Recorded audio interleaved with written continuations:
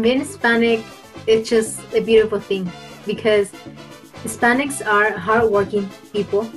They work hard for their family, and it's just so beautiful how Hispanics try to become better every day and work hard every day, and they are just strong people.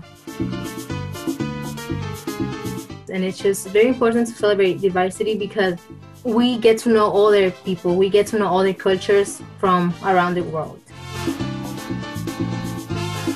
And I think it's very important to celebrate this month because Hispanics do a lot of things here in America and around the world.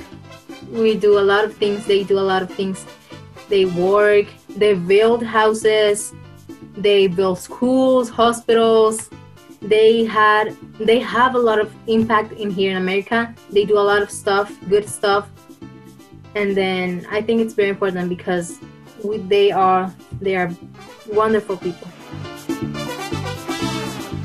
We celebrate Christmas. Some traditions are Christmas, New Year's, Dia de los Muertos, Day of the Dead. Before COVID-19, we usually go to Mexico in December and we celebrate something called La Virgen de la Concepción.